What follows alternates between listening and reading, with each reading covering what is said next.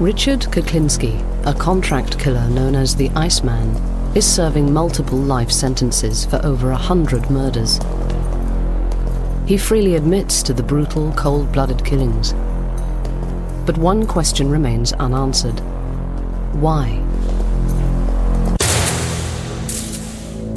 Did you think of yourself as an assassin?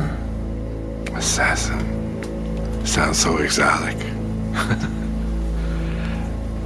I was just a murderer.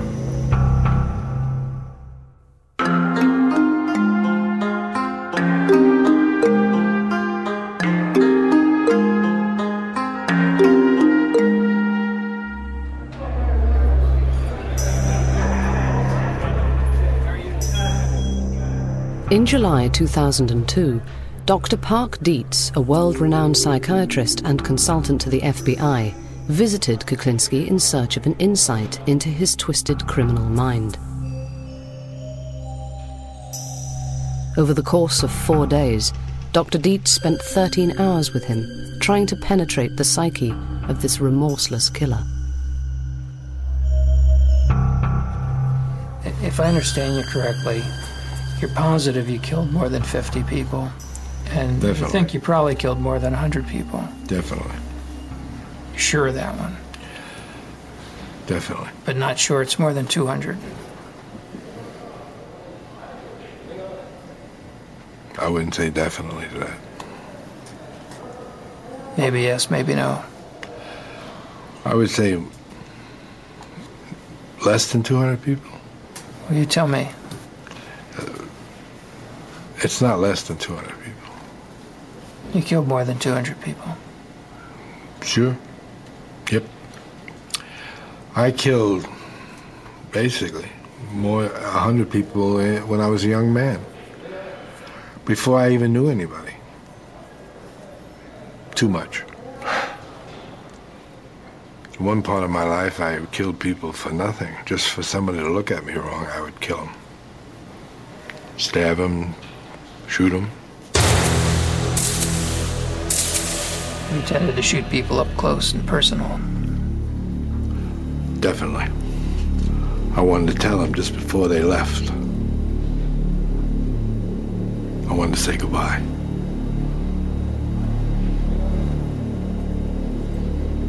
Did you like to look them in the eye? I wanted them looking straight at me. This was a long way away. The distance we are now. We were closer. What did you want them to think as they died? Just see my pretty face. I take it to them. But the last thing they ever saw was me. And if they carry that glimpse to eternity, infinity, or whatever it is, they're gonna be thinking of me all that time.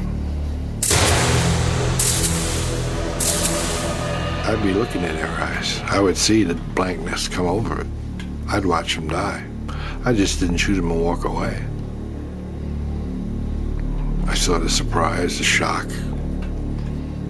the blank. They're gone. And all I saw was my reflection. But that's it. Did you have a favorite place you'd like to shoot? A favorite? Yeah.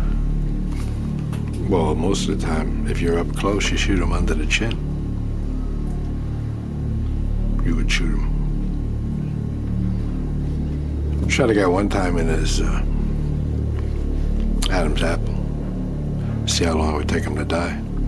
How long did it take? A few minutes. He drowned, actually. He didn't. Drowned in his blood? Mm-hmm. I was with somebody else. We had a $50 bet. I lost.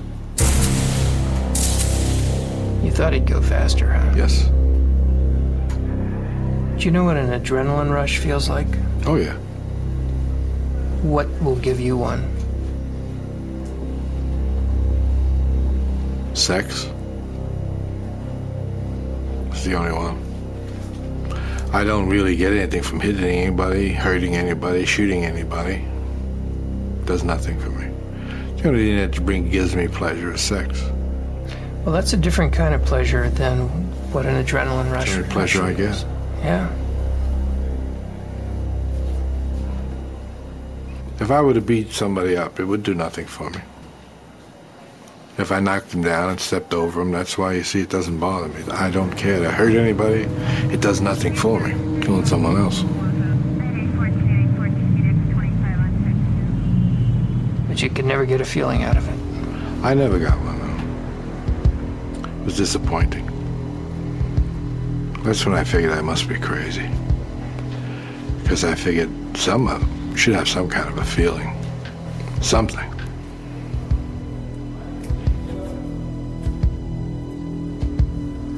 Dr. Dietz discovered that by the age of 10, Richard Kuklinski was already showing signs of pathological behavior. How were you with animals at that age? Deadly. Cats, dogs? Cats, dogs. I used to tie two cats' tails together. I drove over a clothesline and watched them rip each other apart. How long does it take? Not long.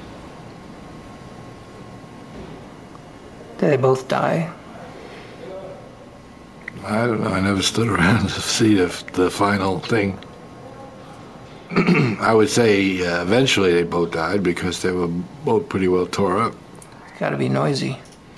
It was quite noisy. What else would you do with cats? Well, we had the incinerator in the projects there. So I threw a cat in the incinerator. Then I threw a book of matches in there. And through the door, I watched the fire get bigger and bigger, and this cat was running around, trying to get away. Eventually, the fire got too big for him, and he didn't run anymore.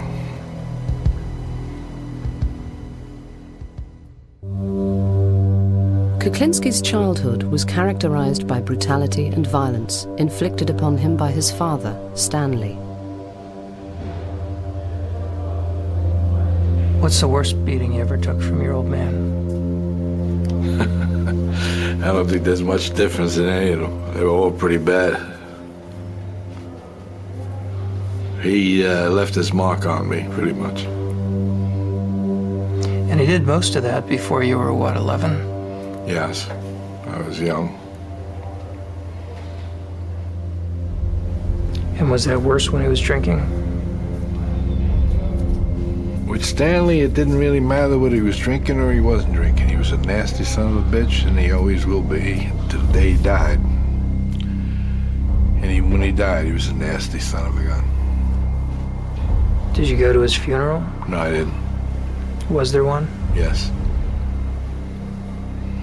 I didn't like him in life. Why would I want to go see him in death? I was glad he was dead. How about your mom? How was she? Over the years, I got to dislike my mother a great deal. But now that I have more time to think about it, she was just a victim of her own life. As a kid, how did you see her? Hateful. Disliked her a great deal. She didn't believe in sparing a rod either. I mean, she used to hit me with a broomstick if I did something wrong. Where would she hit you? Whoever it hit.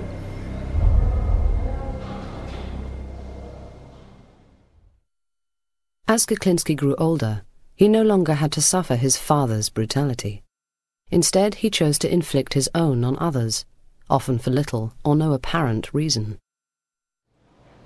How much would somebody have to humiliate you before you'd become obsessed with killing them? It would be the degree he humiliated me. If it were not much, and it would be the time. It would be how my attitude was. If I was jumpy or edgy, it wouldn't take much. If I was passive, then he might get away with it. But No one really knew. I took a guy down one time just following him around. He was with a few people. Now, as they went to the bar, this person decided he couldn't wait to get inside to urinate. He never did. Everybody else went in. He stayed outside to urinate. He urinated. He went comfortably anyway. He had an empty bladder. But I actually strangled him. From behind, I assume. Definitely. I actually did it in a way that's maybe this is original, and maybe not, I don't know. But I put the rope around his neck, twisted it, and threw him over my shoulder, and held him there. So actually, I was the tree hanging him. Yeah. And he eventually just stopped kicking. And I let it loose at one end. He slid down to the ground.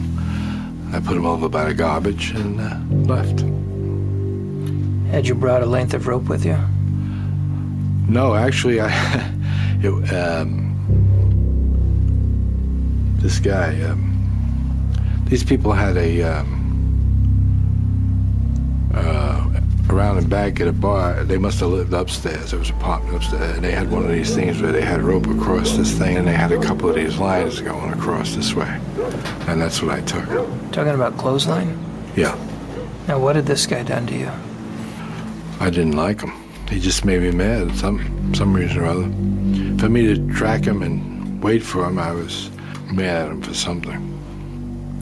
Do you remember what his body did while you were hanging him? Yeah, I was twitching and kicking. How long did it take? I don't really know. Didn't look at my watch, so I really couldn't say. You know, I kept him a while. Even after he stopped, I kept him a while just to make sure.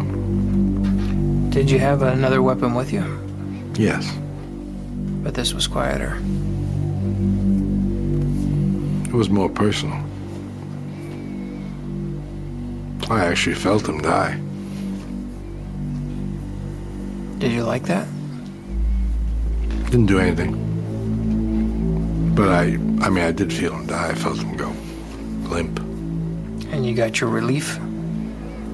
Yes. Basically, I didn't have any more pressure, no more tension. It was almost like a cure-all. Unbelievable. From an early age, Kuklinski had an uncontrollable temper. If he had a problem, he solved it the only way he knew how. I was driving in Georgia one time, and we were riding down the road, and there was a couple of vans running around, and they were hooping and hollering there. I guess they were having a good old time and maybe drinking and whatnot.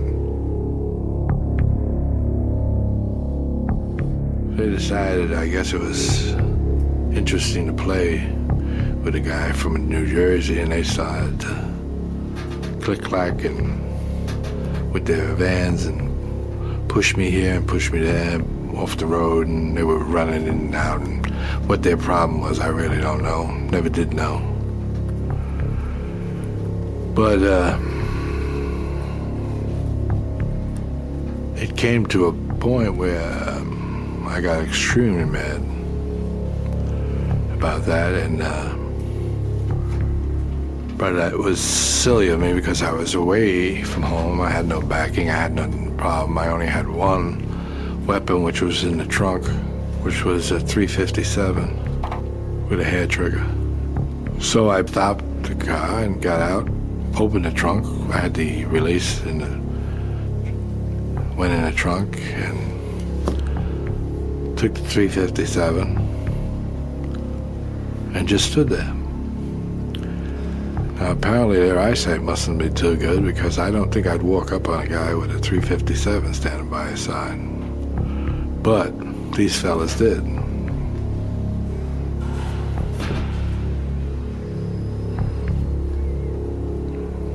Foolish mistake. They all died.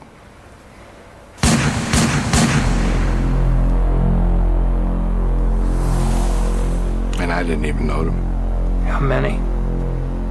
There was a few of them. I reloaded. Killed every last one of them. Yeah. And that wasn't even one I wanted to do.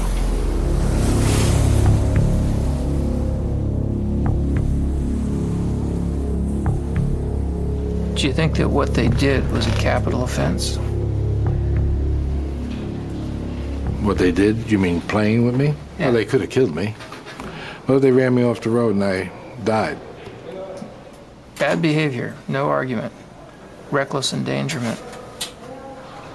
Reckless driving. Host of bad things. Is it a capital offense they committed against you? Apparently. I did kill him. So to me, it must have been. Because when I had come to that point, and that point, that is the last point they come to. I don't back off once I go forward. Once I go forward and I take a gun, I do not back off. I didn't know how many they had. I didn't know what they had. They could have had guns. They could have had anything. They wanted to play with me. I didn't want to play. So, we didn't play no more. And I would have taken whatever came.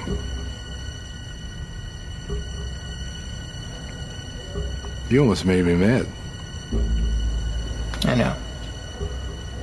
What made you mad about that? I don't know, but you almost did. Can you figure out what it is? No. Try to look at it. Look at what made you mad there. I don't know. I think it must have been something you said. Yeah. Obviously, but I don't know what it was. Could it be that I was challenging you and it sounded judgmental? Could be.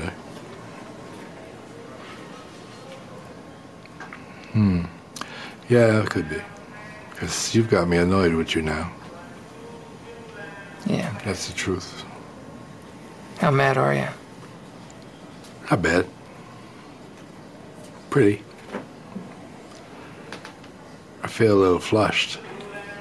So that means that I've reached a point in my life that I'm a little annoyed. What would you like to do? Doesn't matter. I don't think it's gone to the point that I'm actually gonna do anything stupid. Just curious to myself why it happened.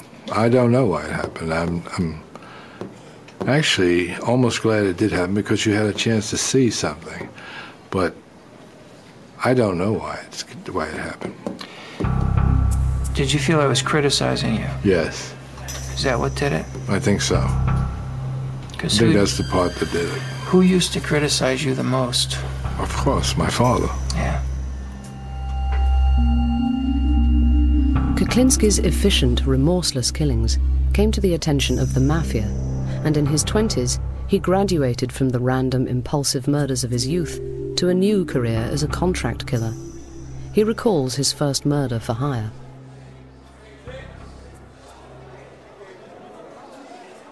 He gave me a picture of him and a description of what he does and what he generally does and where he goes, places he goes. And so I went to the area where they said he might be, and I saw somebody who looked like him, similar to him. He had a knack for smoking, and they told me he smoked big cigars, Churchill cigars or something. So I pulled up alongside of him. At the time I was riding a motorcycle. And I just said, Cuban? Are they Cuban? Looks like a good cigar. And he wasn't a happy camper, because he said, fuck you. And when he said, fuck you, he looked my way, and I got a clear shot of his face. It was a picture I had of the man they wanted, and I said, nah, don't fuck me, fuck you. And I just took this weapon out and blew his head off. just disintegrated. Like you see a pumpkin get hit with a shotgun or something, they just spread out. And that's what happened. And light turned green about the time I shot him, and I left. Does it give you any response in your guts to see a man's head explode? It surprised me a lot. A response in my gut.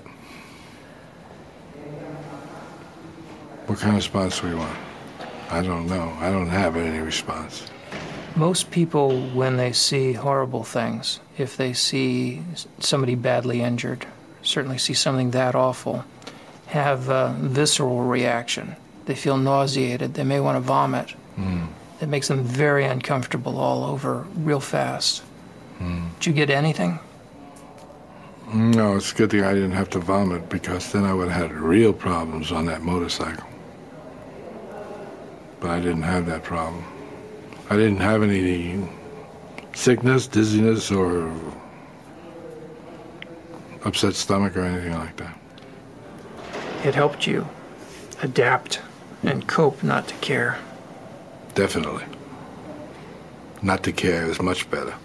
Because it's a weakness to care. That's right, it is.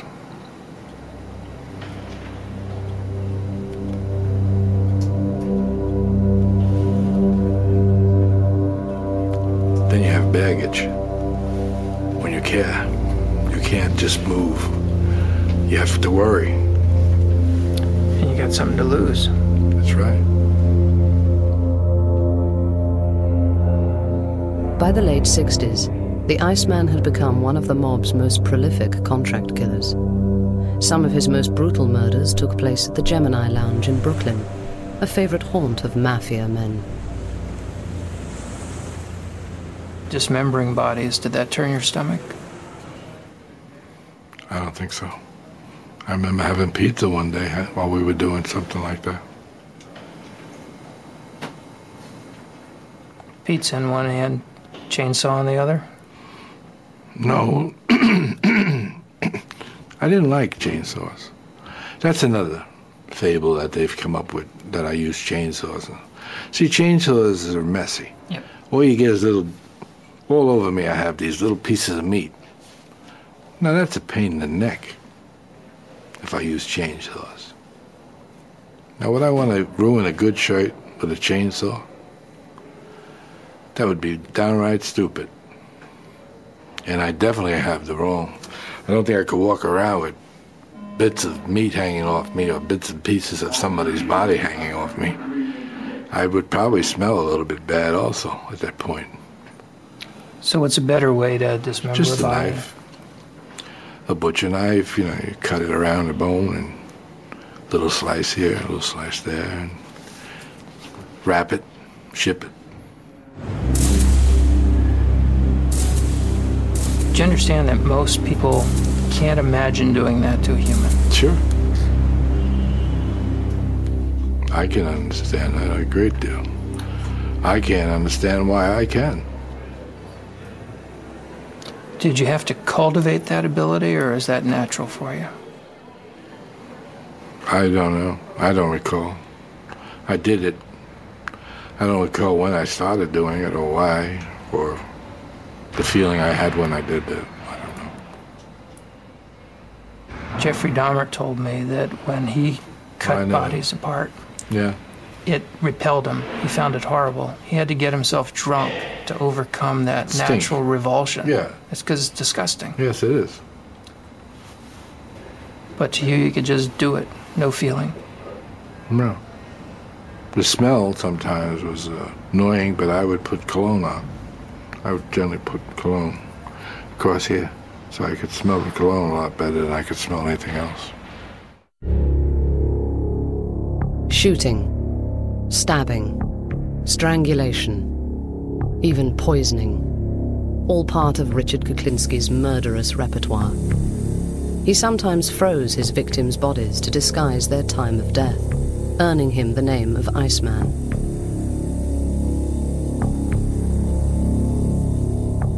In his sessions with psychiatrist Dr. Dietz, He revealed that some of his clients wanted his victims to suffer before they died.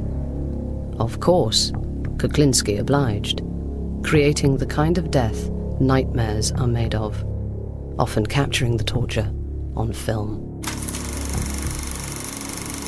I used to have a thing where I would take somebody into a cabin or cave, whatever you want to call it, and I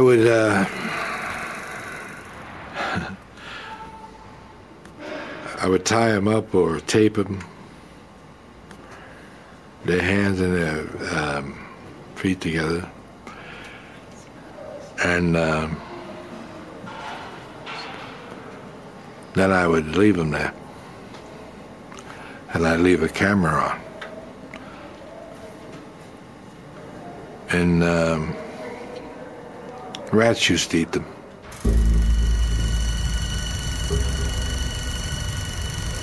Rats used to kill these people.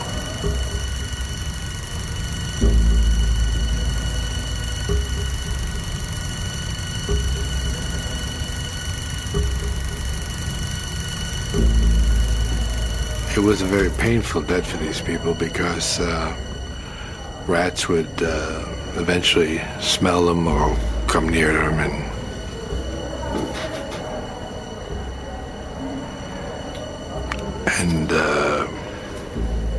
start nibbling away at them. The people would definitely scream and yell and holler and try to get away.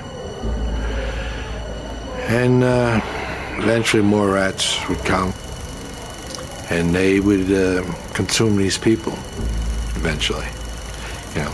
But there was a lot of screaming and yelling in between. But when I did that and I watched it on, the devil was that, Super 8, I think it was. I found it distasteful, and it used to make me nervous for some reason. And so that was some type of a feeling which I wasn't too keen on having. But I did it because it gave me a feeling of some kind, and therefore I was trying to find out what it was that was giving me some type of feeling. Whether it was the horror of what was going on, or the screaming that was happening, or just the nastiness of it. But I never figured it out. But I did that quite a few times, too. Maybe too many times. And watched it? Yes.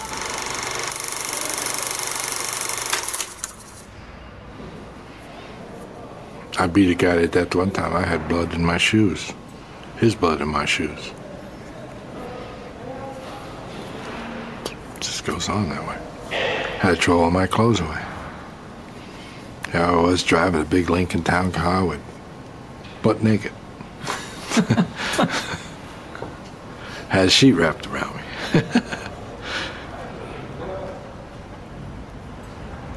We're having too much fun. You know that? You realize that? I'm coming across like a nice guy. Nobody's going to believe this. Nobody. I wouldn't believe this if I was watching this.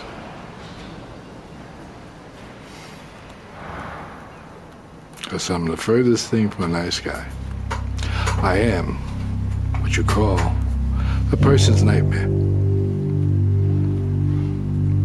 Because of the way I project myself, people think they can get by. And then all of a sudden, when they wake up, it's too late. They already hit the stop sign. And that's a dead stop. But there have been people you've been good to, aren't there? Not many. There have been people. I don't know what you consider good. Your interpretation of good might be different than mine. I don't know. What do you mean good? Well, how do you think you were with your kids? Oh, the kids.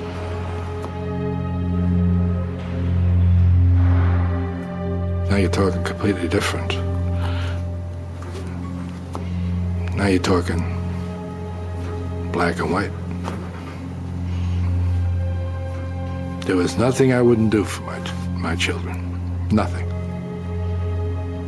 I'd kill everybody in this room for them. That's just to show you a point. Not that I would or want to, I'm just saying I would. If it meant I had to for them, I would do it without even thinking twice. It might upset me, it might hurt me, but I would do it.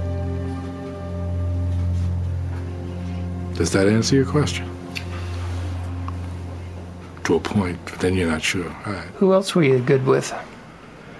Good with? There aren't many people I was good with. It was only my family. I was good to my family. And even those people I hurt. How? Just by being there. I was a nasty son of a gun. I am a nasty son of a gun. What would happen at home? You name it. Violence, I think they call it domestic violence. Yes, I've called it all. There's nothing I haven't done and nothing she hasn't put up with. I'm not proud of it. It's the way it is. I could say I'm sorry, what good would it do? I couldn't have been too sorry, I did it again. But yet I was sorry. I couldn't control it. It's one of those things.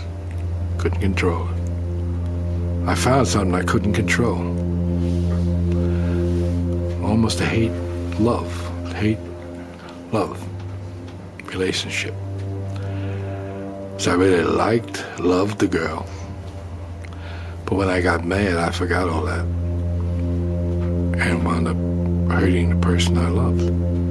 So, where did I really love her? I still hurt her.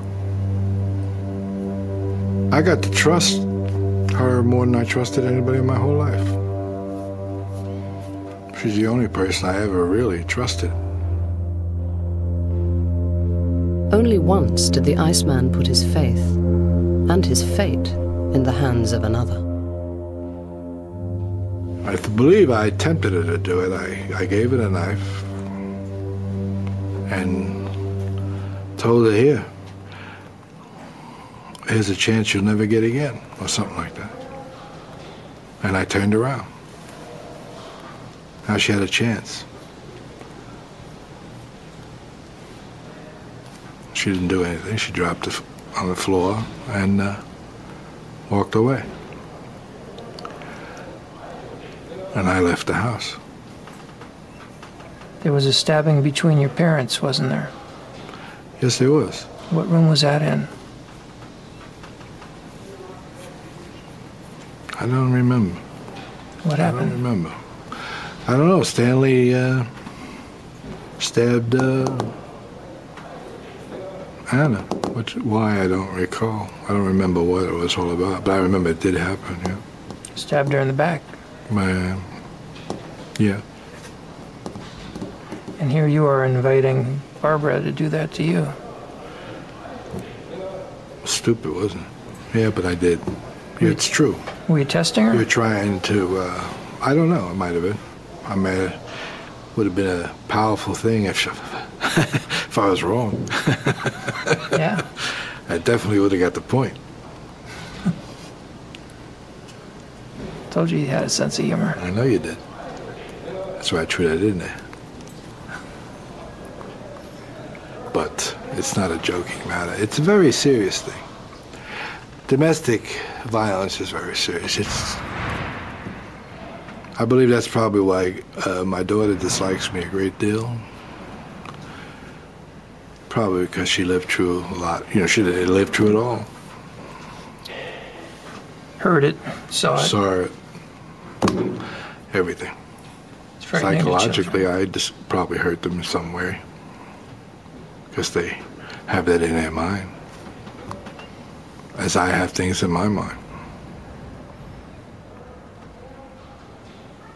Why did you decide to talk to me? Well, basically, I think I tried it. I decided to talk to you would be so I could find out more about myself, since I don't know the answers. And you are a person who is highly qualified to give me answers, possibly, of what's going on. I figured this would be a good time to talk to somebody like you, or you know. Well, why don't we turn the tables here and you interview me? I'll answer your questions. Interesting.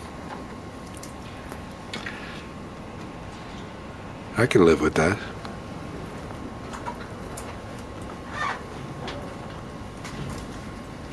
Just so happens I might have a question for you.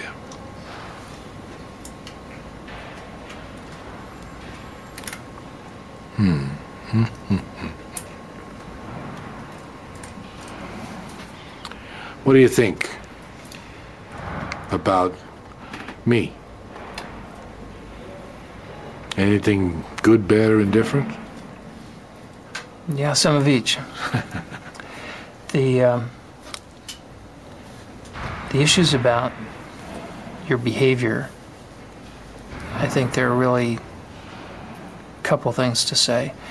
The things that I'm most sure of, based on the information you've told me, are that your principal problem has been a warp in your personality. And we classify personality according to different types. And there are two types of personality features that you have a great deal of.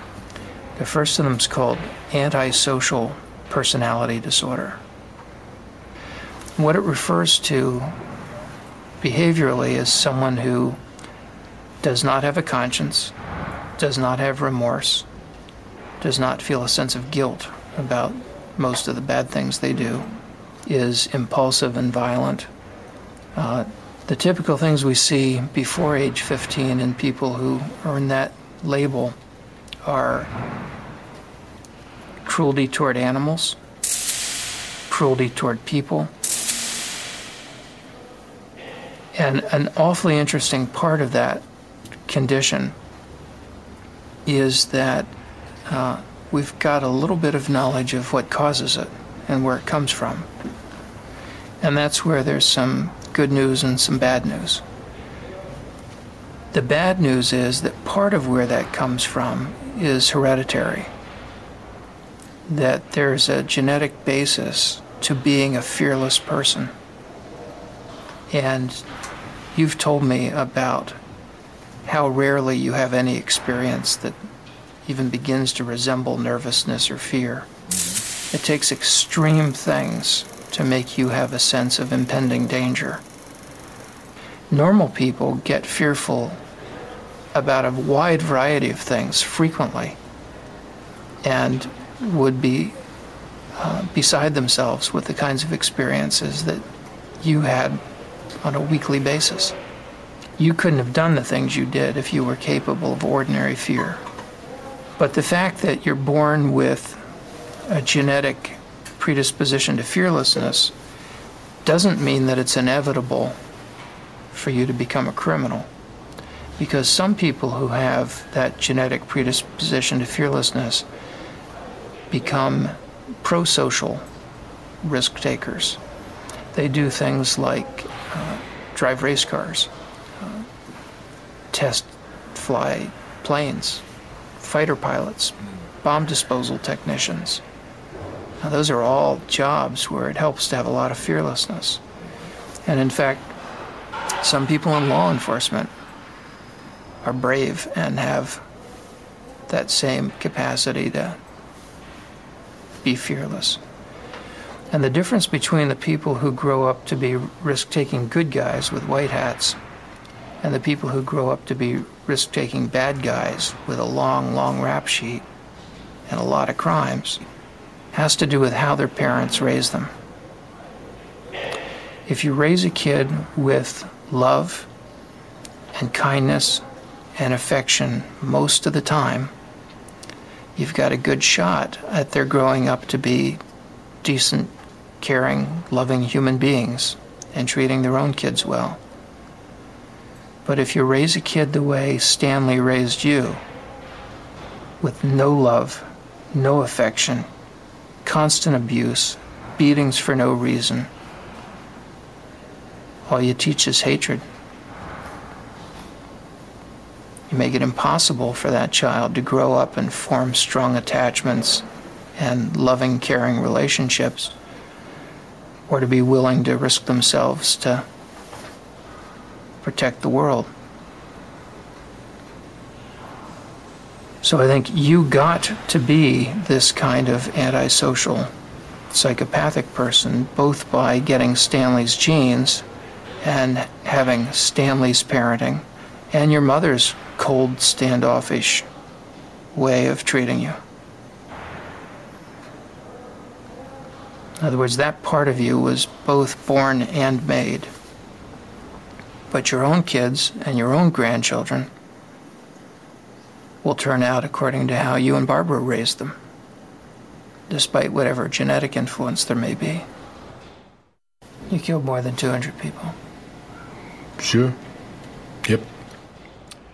Having spoken at length to Iceman Richard Kuklinski about his life as a contract killer, psychiatrist Dr. Park Dietz gives his analysis of what drove Kuklinski to kill so many times without guilt or fear. The other thing that I think is true about you is another personality style, where I think it's fair to say that you've got the features of what we call a paranoid personality disorder. The general rule for someone who is paranoid is to trust no one, let no one get too close to you, and to never forgive anyone who does you wrong. If somebody criticizes them, they're quick to respond with anger or to counterattack. If somebody humiliates them, then they must have revenge. About 1 to 2% of the population has the paranoid personality disorder. About 2 to 3% of males and 1% of females have the antisocial personality disorder. And then there's a smaller group that has both. And it was having both that allows you to have this career that you've had, and that allowed you to profit from your capacity for a completely emotionless, fearless, remorseless hit. By being free of any conscience and also free of friends and of people who could bring you down, you were able to have a very long run as a successful contract killer, which is quite unusual. And you wouldn't have been able to do that had you not had both of those personality flaws. In your line of work, they turned out to be major advantages, kind of preconditions for a successful career. I appreciate you taking the time and explaining this to me. I am probably the loneliest person in the world because I have nothing I care for, and I can't make any friends to have any kind of a relationship, or so I've lost everything. I've lost everything I ever cared for, everything I ever wanted. It's down the toilet. Since there is no love in my life, I must have something to replace it, so I replace it with hate. Constant hate. Constant reminder to hate. And what's that do for you? Keeps my left foot going in front of my right foot. Keeps me moving. Without it, I would probably just plop down someplace and have no reason to continue. Is that all you've got left is hate? That's all I've got left. Everything that I ever cared for is gone. Everything I ever liked is gone. Everything that meant anything to me is gone. So hate. That's all you started with, too. Then I've come full circle. It's time for me to die.